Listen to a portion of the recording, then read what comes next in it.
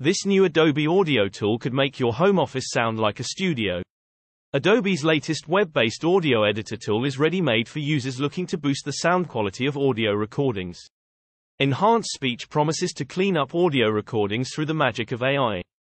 The tool started life as part of Project Shasta, which has since become Adobe Podcast, an online space for AI-powered audio recording and editing. And with the firm targeting a broad podcasting scene, Enhancing Speech is about as accessible as it gets. Enhanced Speech runs online, and it's free to use in beta.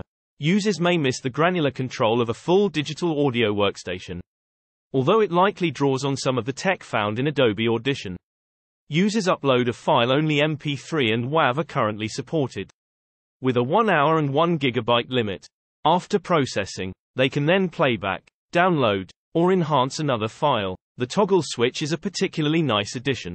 It lets users listen to pre- and post-enhancement audio during playback. Overall, results were good so long as you're not actually looking for broadcast quality cleanup. Distant voices felt closer to the mic rather than simply louder. Background noise was significantly reduced. However, muffled speech could occasionally sound tinny to the ear as the system overcorrected. Expect better, but not best. User reviews have also been mixed to fair. Plenty loved what they heard, but some were less impressed, reporting phantom voices among other issues. It's debatable whether Enhanced Speech lives up to Adobe's claim that it makes voice recordings sound as if they were recorded in a professional studio. But as Adobe continues to place AI across its tool stack, it's interesting to see how that technology is being applied to tentpole apps like Photoshop and Premiere Pro, and smaller scale tools like this and video editor word processor hybrid Project Blink.